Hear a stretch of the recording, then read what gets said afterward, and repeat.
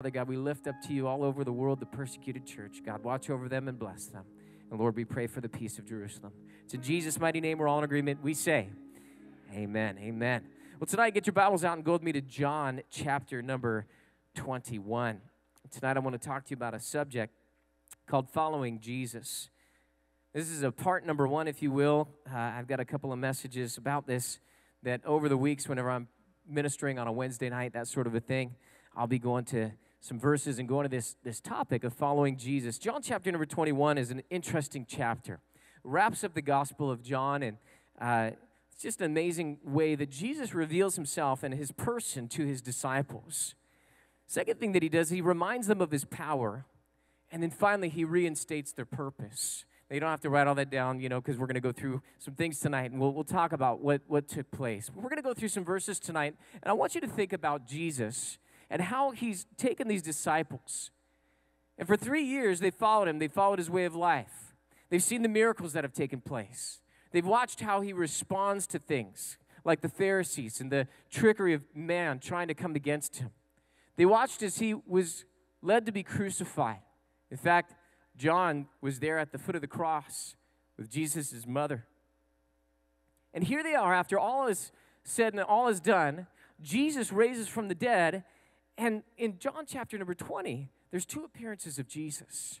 He shows up in the middle of a room that's been locked because they were afraid. And Jesus tells them, I'm going to go ahead of you into Galilee. I want to meet you there. And it's at this point that we pick up this story. But I want to say this before we get into the scriptures for tonight. And that is that if we're going to follow Jesus, we have to recognize his person. Or I put in parentheses, who he is.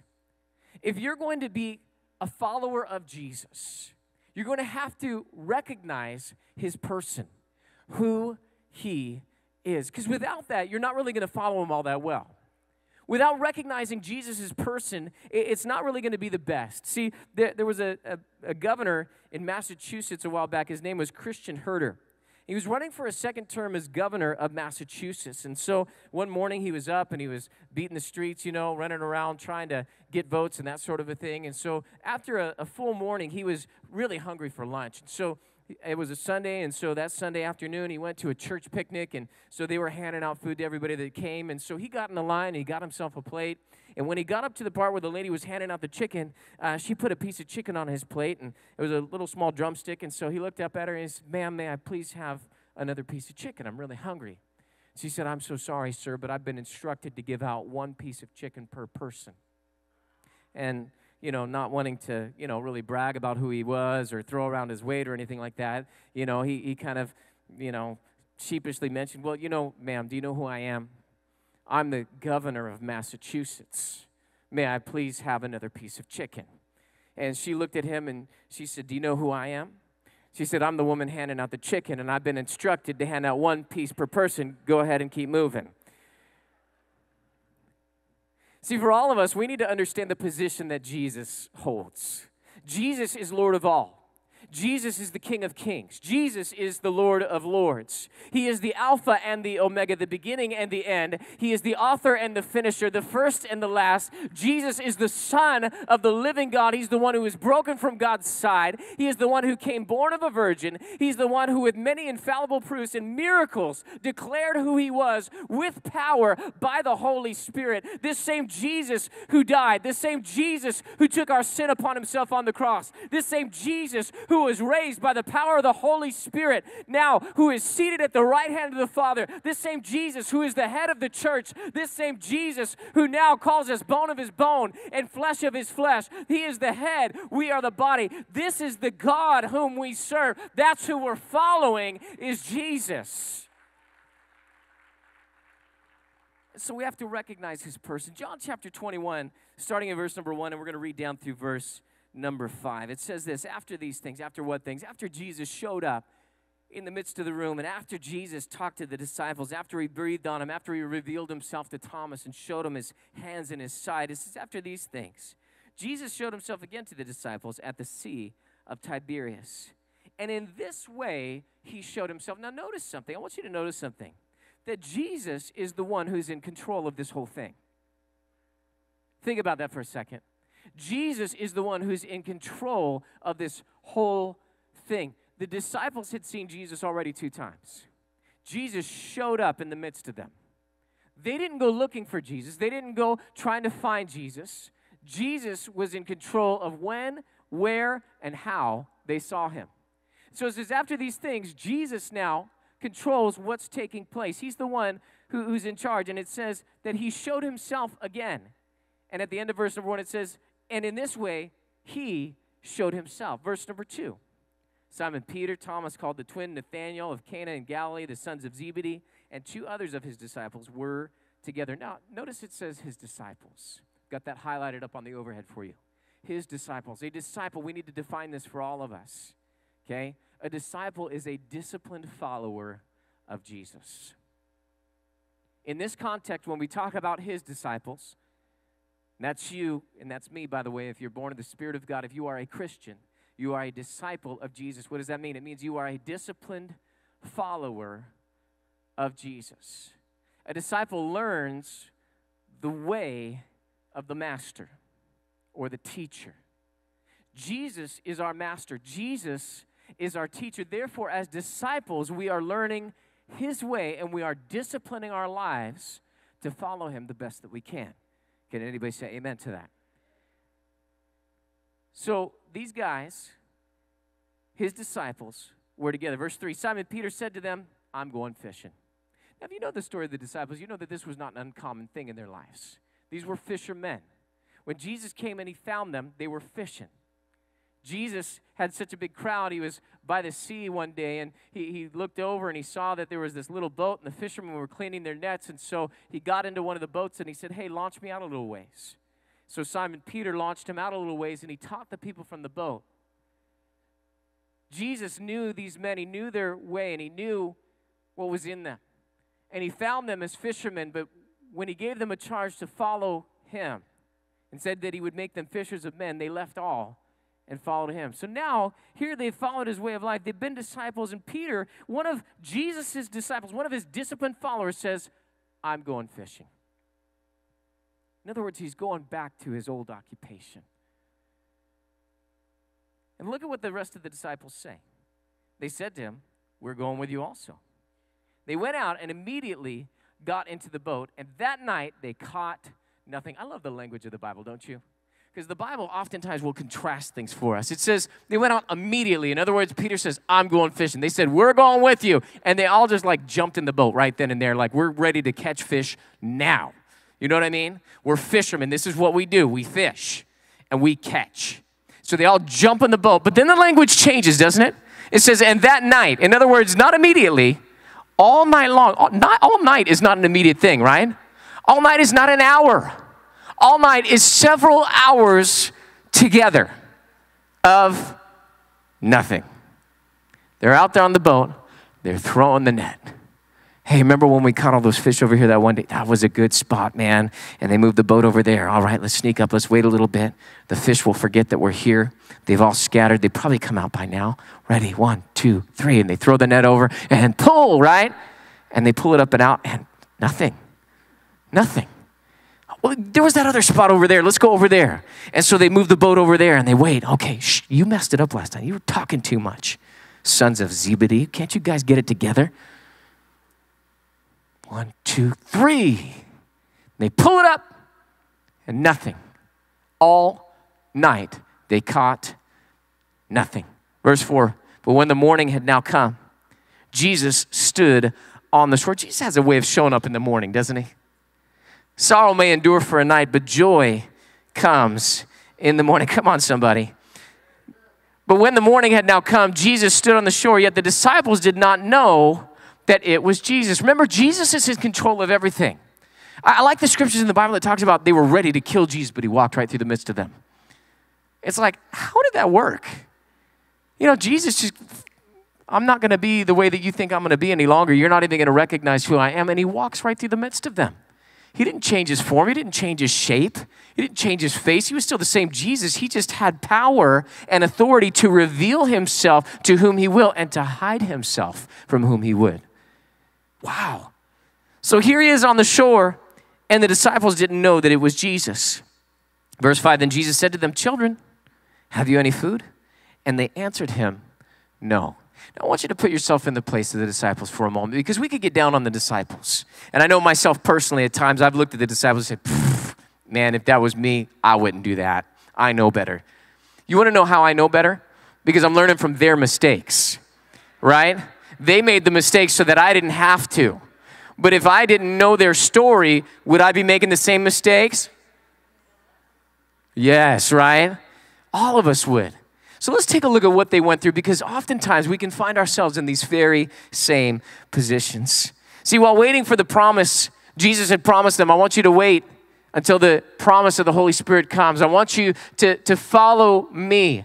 I want you to wait. And so while waiting for the promise, the disciples get restless. Peter goes into default mode, right? I'm going fishing. What is he doing? He's going back to what's comfortable. Who wouldn't, right? You're waiting on God and waiting on God and waiting on God. And what do we end up doing? I wonder what's on TV. I wonder what's happening on the internet. You know what? I haven't talked to so-and-so in a long time. We always had a good time when we talked. We end up calling them. Instead of waiting on the Lord, he goes back to what's comfortable. Why? Because it's hard to wait. Has anybody noticed that in your life? It's hard to wait. No one likes to wait. We have microwave everything. We've got your meal in 30 seconds or less, or it's free. We've got instant downloads. We've got direct messages. We've got all sorts of things. You can text, you can call. No one calls anymore. Why? Because the text is quicker and easier. I can just get it done and then I can move on with my life. And then I don't even have to respond. I can give you a thumbs up on your text now just to let you know that I saw it and I'm acknowledging it so that you don't get mad and think that I'm ignoring you. Everything is instant.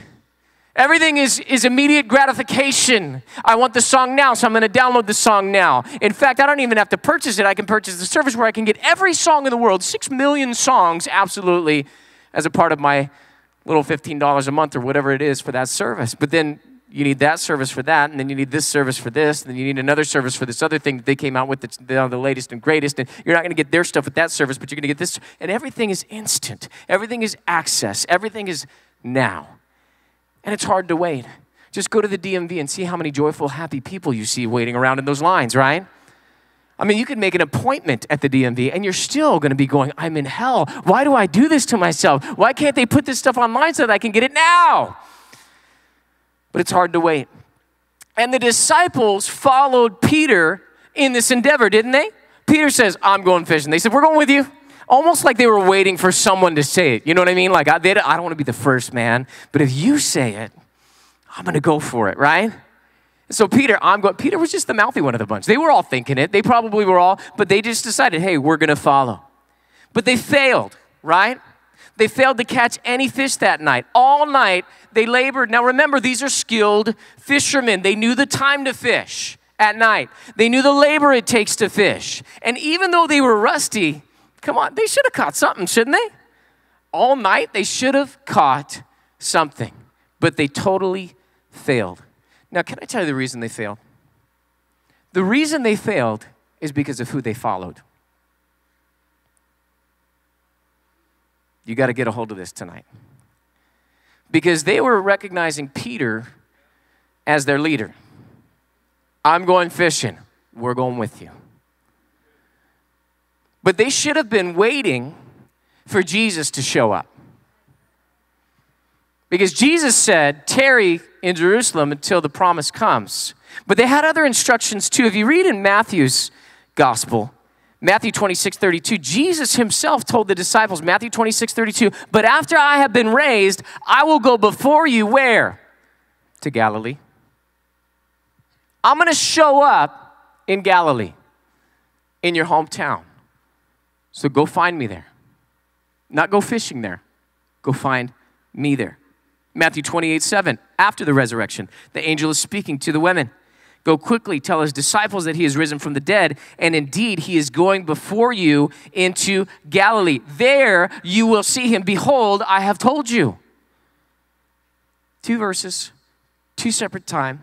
Jesus himself and an angelic visitor tells them, go to Galilee and find me. They're not looking for Jesus. They're looking for what to do while waiting. But they should have been waiting and looking for Jesus, for him to reveal himself to them. to reveal who he was. See, I think that this little detour, Jesus knew the heart of man, and so he allowed them to go out fishing, and he allowed them to catch nothing, and he allowed them to feel the failure because they should have been following Jesus. He had already told them to meet him where he was going, and he had already known where he was going to reveal himself to them. But he needed them to take this little detour, and he knew what was in their hearts, and he knew that they needed this little life lesson in failure to show up and to reveal himself to them. See, when we don't follow Jesus, we'll fail. But guys, can I tell you something? Failure is an attention getter to get us back to whom we should be following. Let me say that again, okay? Because I don't want this to pass by you. This is foundational to following Jesus. Failure is an attention getter to get us back to following Jesus. Why? Because when we fail, we weren't following Jesus. Now, I got to define for this because sometimes people will say, well, I followed Jesus in praying for the sick and somebody didn't get healed. I followed Jesus, he told me to go and start a church, and I started a church and no one showed up. I followed Jesus, and so, he told me to go and do this, and I went and I did it, and I didn't see the results. Can I tell you something? Your definition of success is skewed if you think that numbers or outcomes is success. Success is following Jesus, regardless of the results. Jeremiah, Ezekiel, Daniel, Hosea, all these guys prophesied to people who didn't listen. But they succeeded. Why? Because they did what God told them to do. See, we would think that Jeremiah was a failure because he prophesied to these people the word of the Lord, and they still screwed up, and they still did whatever was in their heart, and they still ignored the word of the Lord. Jeremiah, you failed. No, he didn't. He succeeded. Why? Because he followed what God told him to do, and he said what God told him to say, and therefore he was a complete success because he was following Jesus. And we need to understand that in our lives, we may follow God and not get the results that we think that we should get, but if you have followed God, you have succeeded in doing what God wants you to do. You are fully successful when you follow God. So we fail when we fail to follow Jesus. Does that make sense? And failure is an attention getter to show us that we need to be following Jesus, right? And so here the disciples see, we've caught nothing all night, and we failed, and we need to recognize the person of Jesus. See, Jesus has the authority. Jesus is in charge. Jesus is the one who leads our lives. Can anybody say amen to that? Let me bring you to the second thing for us tonight, is that if we're going to follow Jesus, we need to remember his power. Not only recognize his person, see him as he is, as he reveals himself to us. We need to recognize him as our Lord. We need to recognize him as our Savior. We need to recognize him as the healer. We need to recognize him as the head of the church and the leader of our lives, as our brother, as our friend, as our King and our God, right? But also, we need to remember his power. We need to remember that God is powerful and that Jesus, as we're following him, will give us that power. See, we get off track when we forget the great things that God has done in our lives. Do you remember when? Do you remember when God healed you? Just take a walk down memory lane for a second. Do you remember when God healed you? Do you remember when God saved you? Do you remember the pit that you were in? That he found you there and revealed himself to you and picked you up and set your feet upon the rock, and he cleaned you off, and he gave you a purpose, and he gave you a life, and he gave you a family, and he gave you prosperity, and he blessed you. Do you remember when you didn't know how you were going to make it, and all of a sudden God showed up and God came through and God did great and awesome and mighty things in your life? Do you remember the miracles? Do you remember the signs that God had along the way? Do you remember the wonders and the moments of awe when God just blew you away with a miraculous power? Do you remember? Because if you don't, you're not going to be following God very long. If you lose that wonder, if you lose that awe, if you lose that respect for what God has done in your life, you're not going to be following him. You're going to be following the next latest and greatest thing. We're going to get off track when we don't remember. See, it makes it easier to follow in the hard times when you remember how powerful God is. Because if you remember, well, God got me through that, surely he can get me through this. If you can reach back and you can find in the library of your mind those volumes of things that God has done in your past Then when your kids start repeating the same behaviors, you say, well, this is what God did for me. God can do it for you too, kid. When you see how God provided for you in the past when they're having layoffs at the job, guess what? God already provided. He brought me this far. He's not going to leave me. God will take care of my needs. God will take care of my family. God will take care of my future. When you lost everything and everybody turned their back and walked out on you, and you felt so alone and you felt so ashamed and you felt just in wonder what's going on, and you cried out to God, and God, brick by brick, layer by layer, rebuilt a life that you couldn't even dream of, it couldn't even imagine. And after you'd been stripped, God built you up from the ground up, and you remember how God restored and healed and blessed you. Then when you go through present trials, you say, well, listen, God already did this. I've seen this. See, God loves to do show and tell. I'm going to show you, and then I'm going to tell you about it. So that way, when you hit the real deal in the future, guess what? You're going to be strong and you're going to be healthy. Amy Carter, the daughter of President Jimmy Carter, had an assignment that she brought home one Friday night from school. Stumped by a question on the Industrial Revolution, Amy sought help from her mother, Rosalind, who was also fogged by the question, and in turn asked an aide to seek clarification from the Labor Department. A rush was placed on the request since the assignment was due on Monday. Thinking the question was a serious request from the president himself, the Labor Department official immediately cranked up the government computer and kept the full team of technicians and programmers working overtime all weekend long at a reported cost of several $100,000. The massive computer printout was finally delivered by truck to the White House on a Sunday afternoon, and Amy showed up in class with the official answer the following day. But her history teacher was not impressed. When Amy's paper was returned, it had a big bright red letter C on it. Now, why do I tell you that story? It's because Amy, because of who her father was, things happened. Now, too many things happened, right, in this instance, but things still happened. Things moved. Things started to change. Things started to shift. And I think if we need something done in our lives, we simply need to remember who our Father is. We need to remember his power. We need to remember that he can move mountains. We need to remember that he's the one who can make the sun stand still. We need to remember that he's the one, if our shadow is going this way, he can cause it to turn around and go that way. We need to remember that this is the God who parts the Red Sea. We need to remember that this is the Almighty God who spoke and planets exist. That is our King. That is our God. We need to remember who our Father is. John chapter 21, verse 6 through 13, Jesus is speaking to the disciples. Here they are, right? And he says, children, do you have any food? And they said, no. Verse 6, and he said to them, cast the net on the right side of the boat, and you'll find some. Now, again, put yourself in this position. You've toiled all night. You could have just had a conversation with them and said, are you kidding me? I mean, really? We've been out here all night. We're fishermen. Who are you? You're standing on the shore. You're not in a boat. Do you know what you're talking about? We know what we're talking about, and we've been out here. There are no fish. If there was fish, we would have found them, for we are fishermen. And yet, look at what the text says. So they cast. So simple, isn't it? He says, go on the right side of the boat. You'll find some. So they cast. What did they do? They simply heard, and they simply did. So they cast. And now they were not able to draw it in because of the multitude of fish. Verse 7, therefore that disciple whom Jesus loved, that's John, said to Peter, it is the Lord. Now when Simon Peter heard that it was the Lord, he put on his outer garment, for he had removed it, and he plunged into the sea. Probably took off his coat because he was fishing, you know what I mean, getting sweaty and that sort of a thing. And so what does he do? He just dives in. He just jumps in after Jesus. See, when you've met up with God, when you've met up with Jesus, there's nothing going to stop you from following him. And the moment Peter recognized his position, the moment he recognized who the person was that was talking to him on the shore, the moment he remembered the power, he plunged in. Why do I think that he did this? Because if you go back to Luke chapter 5, when he first meets up with Peter, do you remember the story? Here Jesus is, and he's teaching from Peter's boat, like we had mentioned. And as Jesus is sitting there in the boat with Peter, after he's done teaching the people, he turns to Peter and he says, cast out for a catch.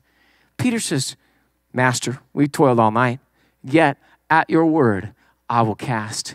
They had already cleaned the nets. They'd already put everything away for the day. He was ready to go home and take a nap. And yet he recognized this great rabbi, this great teacher, and he said, at your word, I will cast. I don't think it's going to happen, but guess what? Just because of who you are, because I respect you, I'll go ahead and do what you say. So Peter cast the nets out, and the Bible says that the great number of fish that came into the net started to tear the nets, started to sink the boats, and as they brought them in, they had to have help from their companions, and they brought them in, but they were ripping the nets, and they were sinking the boats. I believe that Peter had this flashback at that moment when here he is, and he says, cast on the right side of the boat. And here Peter casts on the right side of the boat. And what happens? All of a sudden, here comes this whole rush of fish. And he might have, at that moment, remembered the power of God that ripped those nets. He might have remembered the power of God that started to sink those boats with the weight of the fish. And here he is having like a flashback, some deja vu in the Bible, right? Here he is just going, oh my goodness. And John says what everybody's thinking, it is the Lord. Peter recognized his person. He remembered his power, and he lunges in to follow Jesus with everything that he has. He goes straight for him. Verse number 8, but the other disciples came in the little boat, for they were not far from land, but about 200 cubits, dragging the net with the fish. Then as soon as they had come to the land, they saw a fire of coals there, and fish laid on it and bread. Verse 10, Jesus said to them, bring some of the fish which you've just caught. Verse 11, Simon Peter went up and dragged the net to land full of large fish, 153. And although there were so many, the net was not broken. Verse number 12, Jesus said to them, come and eat breakfast. Yet none of the disciples dared ask him, who are you? Knowing that it was the Lord. You can imagine the hush that was over that meeting on the shore. You can imagine all of the disciples as they're dragging the fish up. They're not looking at the fish, they're staring at Jesus. You can imagine as Jesus is giving little instructions, they're running to and fro because it's the Lord. It's Jesus. And guess what? He caught us going back to our old occupation. And yet he's kind of cool with it. You know what I mean? He's saying, hey, bring the fish here. And so they bring the fish, and like fishermen do, what do? They count the number of fish that they caught. And so they count up 153 fish. That's significant. Why? Because every person matters. Everything that we do matters to God. And God often, you'll find, counted people, counted numbers. There's things all throughout the Bible that had significance. That what we do matters to God, whether it's an earthly occupation or whether it's simply following the Word of God. And when they followed the Word of God, they got the results that they desperately desired all night. You can imagine they probably wanted to close up shop. They probably wanted to fold it up and say, listen, this is not rusty. We are done. Like, we stink at this. We need to just go and be like tax collectors with Matthew or something like that. You know what I mean? And so here they are, and they've toiled all night, and yet they recognize and realize that when we follow the will of God, when we follow the way of God, when we have the Word of God, and we can follow Jesus, we get the things that we need in our life. They needed a catch, and they only got it when they followed the word of the Lord. See, there's been times where in the ministry I've gotten discouraged. Times when the pressures have come on. Times when things I've said, God, I don't know what we're going to do. God, I don't know what direction to go. But I'm always encouraged. I just had a conversation with a man of God today at lunch, and we were talking about some things, and he was mentioning that he's so happy that he can sit down with other pastors and other ministers and other leaders and people who have gone the distance. Because anytime he gets discouraged with where he's at in the present, all he's got to do is ask one of these guys who's been around for a while, how did you deal with this? And they'll tell him, oh, God took care of that, man. God came through. God did this. Man, God showed up. God moved big in my life.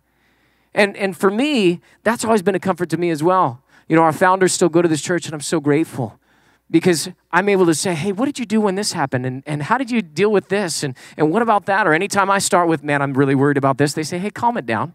You know, like, when does God ever give us permission to worry? Yeah, you're right, never, right? In fact, he says, don't.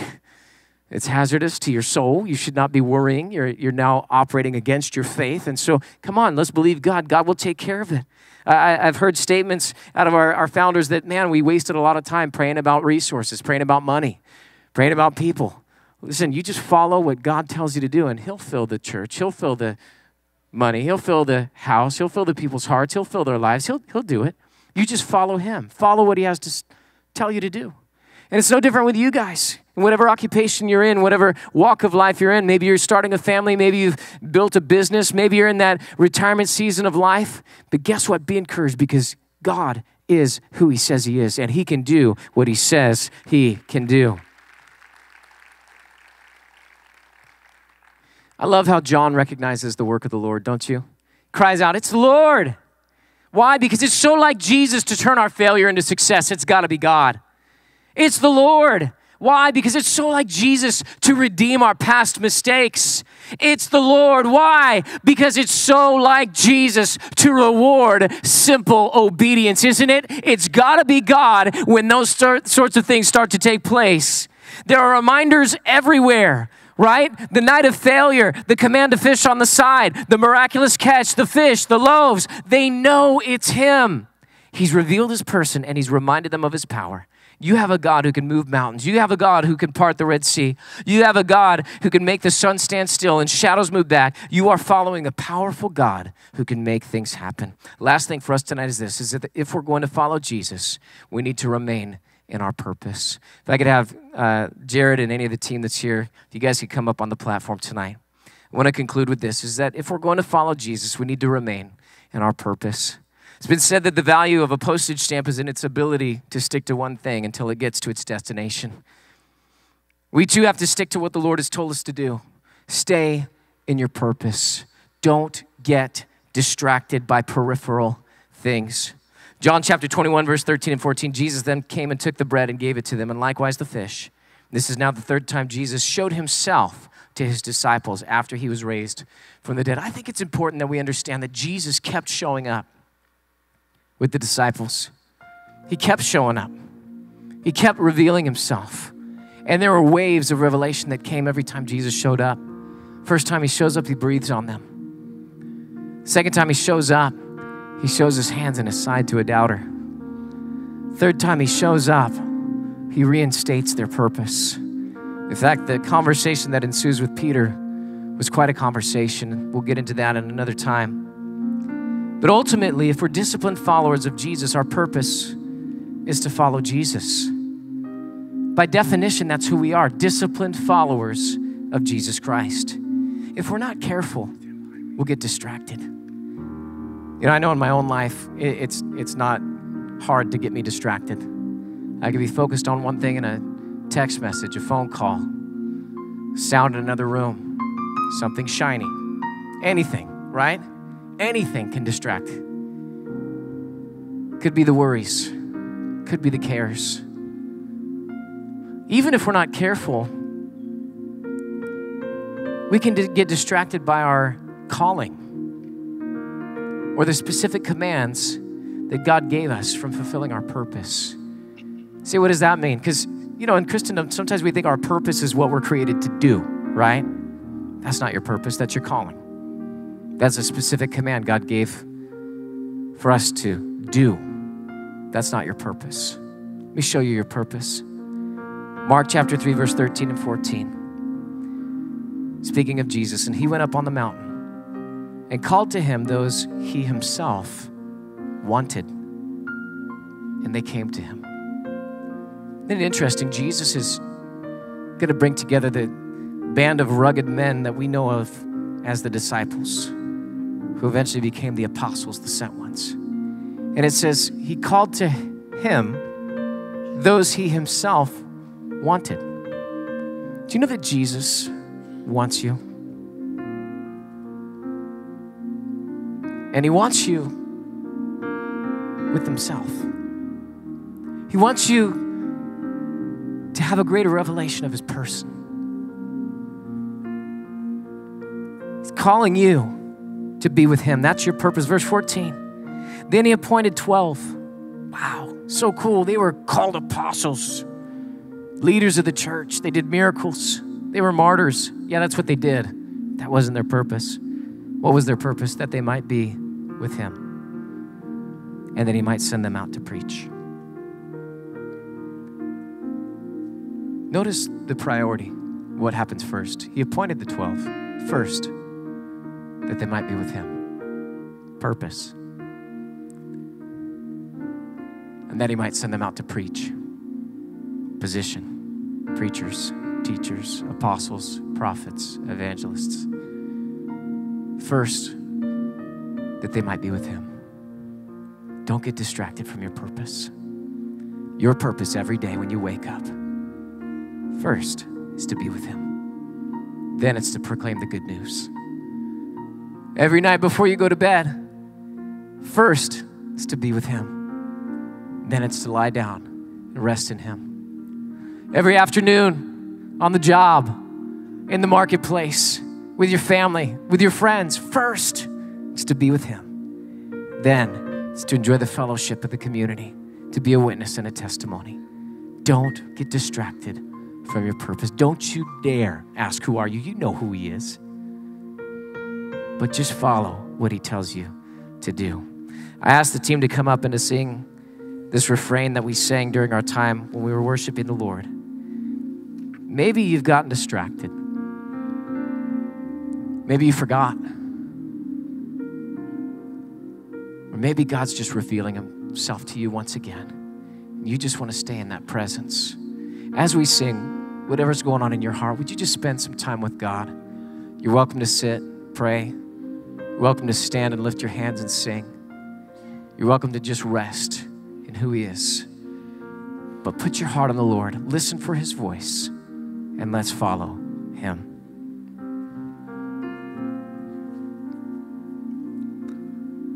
Wherever you lead me, wherever you go, I will follow. Wherever you lead me, wherever you go, I will follow. Wherever you lead me, wherever you go, I will follow.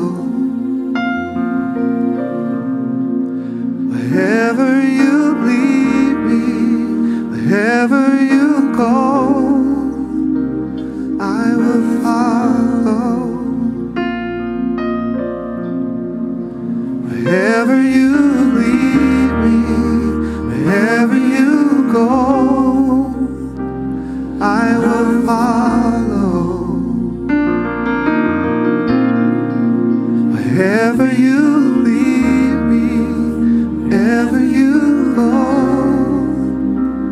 I will follow. Wherever you lead me, wherever you go, I will follow. Follow you, Lord. Wherever you lead me, wherever you go, I will follow. Follow. Wherever you lead me, wherever you go, I will follow. Follow. Wherever you lead me, wherever you go, I will follow. Wherever you lead, wherever you go, I will follow. Wherever you lead me, wherever you lead me, wherever you go, I will follow. Father, we thank you for your word tonight, God. And Lord, those things that you've spoken to us, God, we will be careful to follow every word. Lord, we thank you, God, that you reveal yourself to us over and over again. God, we choose to remember your power. God, your mighty works which you've done in the past. And Father God, we thank you, Lord. We will stay in our purpose, God, to be with you.